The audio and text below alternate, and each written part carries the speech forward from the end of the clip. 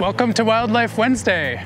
I'm Shane, a naturalist and nature blogger based here in Helena, and today we are out at Westmont Farm and Gardens looking at a patch of showy milkweed.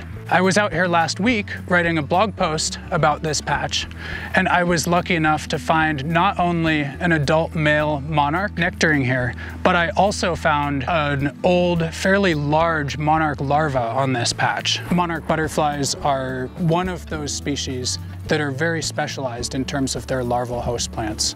So milkweeds are their only larval host plants.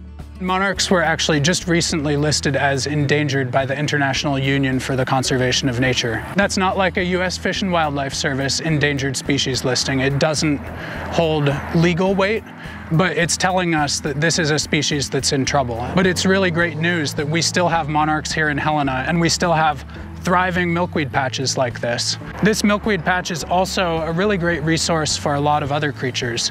We've got tons of honeybees in here, and we also have a specialist beetle called a milkweed longhorn beetle. And we have a number of those in this patch too.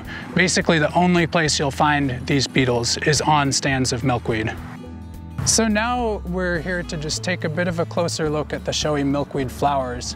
And these are weird flowers, I've got to say. A lot of plants have the pollen just loose, and so bees can pick it up as kind of a powder and carry it back to their nests.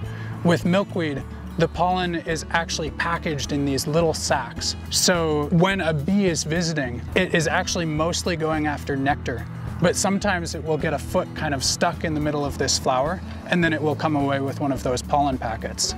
Now, most of the time it works out, but sometimes it doesn't. Sometimes you'll see a bee that's stuck to one of these flowers and is furiously buzzing trying to get away.